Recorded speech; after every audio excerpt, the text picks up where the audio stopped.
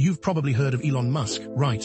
But who is this guy who wants to colonize Mars, fix traffic, and reinvent the internet? Stick with me, I'll tell you everything. Elon Musk was born in 1971 in South Africa.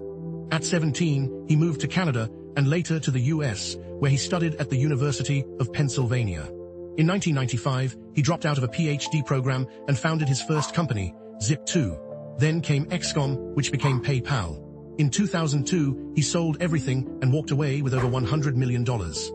With that money, he launched SpaceX. The goal, make space travel cheaper, and yes, take humanity to Mars.